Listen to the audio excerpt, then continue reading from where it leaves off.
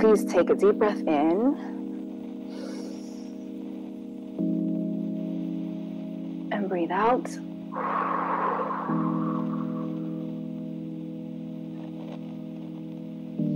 We are all mourning loss in some way. Loss of freedom, loss of routine, loss of jobs, loss of life, and loss of understanding.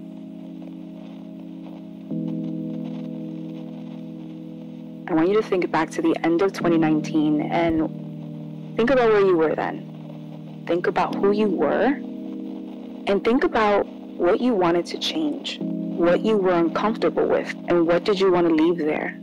Think about everything that you've experienced in the last couple of months.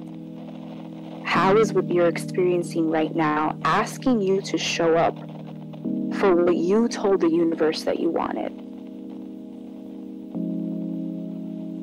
I didn't realize that until we were doing the meditation, that I am living my intention. This is the perfect opportunity for me to practice that, and that was really powerful for me. I feel like it's really important for us to focus on energy, not on the fear and the negativity that is all around us at this time, but more so just releasing it and choosing to see the opportunities for conscious action.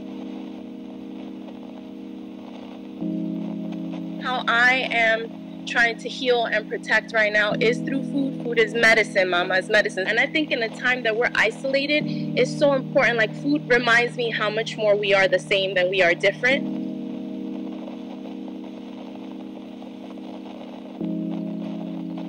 In order for you to define yourself as limitless, you have to feel limited first.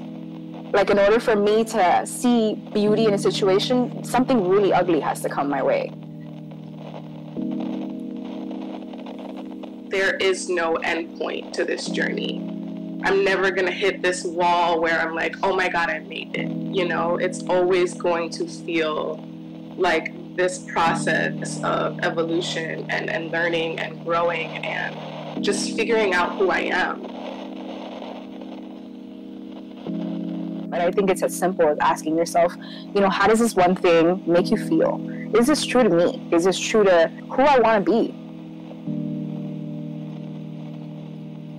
This was needed, like this fellowship, just that family, instant family connection. It's just like, I need that.